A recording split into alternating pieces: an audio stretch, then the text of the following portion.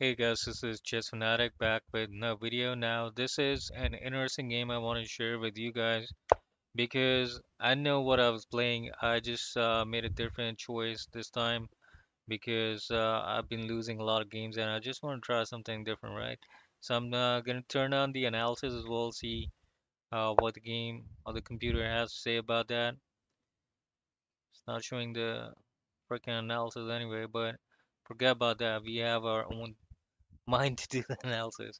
So I play the h4, then after that the black replies e5, and I just keep on going h5. Then there's a bishop, so I'm kind of like panicking a little bit. I think that okay, I made a bad decision. Let's try to rectify that. So yeah, I do this. I bring out my knight. I don't really care about the pawn because if he takes it, I can just go ahead and take it out with the rook, which I did.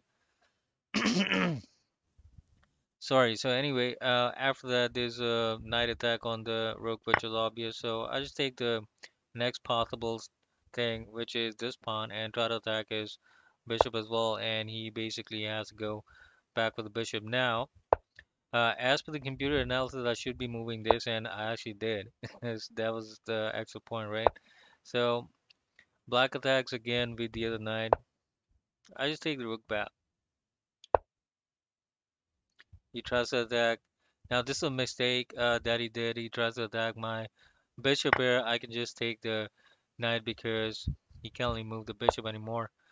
Alright, so I try to attack. Now he can take the bishop here. I'd be able to take his rook again with the knight. And I can actually take out his bishop here as well. And he won't be able to do much about it other than just put the queen here. So he's like in a very bad position at this moment. So what he's trying to do is takes out the bishop anyway. So I check him with the knight here. Now he still could have saved the game here. He could have like moved the king on this side and maybe after that he could have taken this one or he could have done nothing. But I know he was getting checkmated at this time, but sorry I'm kind of sleepy as well. But he just decided to resign at this time. So I guess this was the position from where he thought that it was just impossible to recover.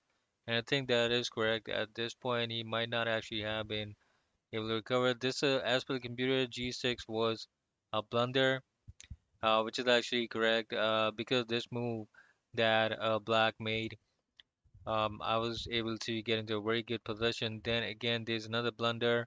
Now, at this time, what they say is moving the knight here is a blunder. Again, because of that, I was able to move the rook here and gain a very dangerous position against black. Then again, g8 was also a blunder as they depict. So a lot of blunders from him.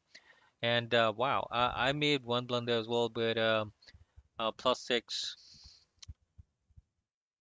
one blunder. What was that? E5. Okay, yeah. At this time, yeah, I was not really sure what I could have done.